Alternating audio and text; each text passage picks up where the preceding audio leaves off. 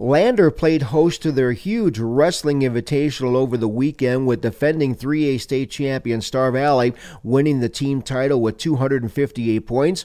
Powell was second with 185. Worland placed third with 175.5.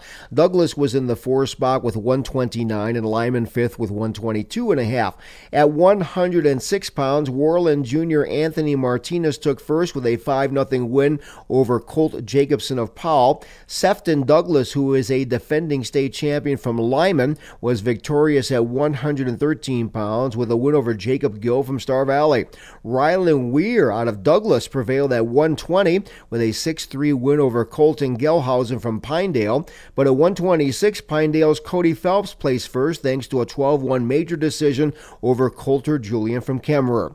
At 132, Kemmerer star and defending state champion Dawson Schramm wins by fall over Braden Andrews from Star Valley, while at 138, the winner there was Corey Lineball of Powell, beating Hayes Child of Star Valley by fall. Defending state champion Ridge Briggs from Riverton won the 145-pound group with a pin over Hagen Lamoureux of Lyman. Powell's Seth Horton earned a major decision over Keegan Gelhausen of Pinedale, the final there 14-3. Wheatland's Seth DeWitt has been cruising along this season. He takes the podium at 160 pounds with a pin over Luke Goncalves of Worland.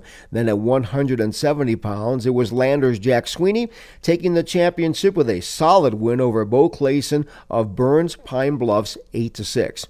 Wind River's Colton Beef is the titleist at 182 with a tough 3-2 win over Dawson Stinson from Douglas. At 195, Trent Clark from Star Valley, the winner there, thanks to a 7-5 win over Charlie Boudry from Cody. That was an all-star match.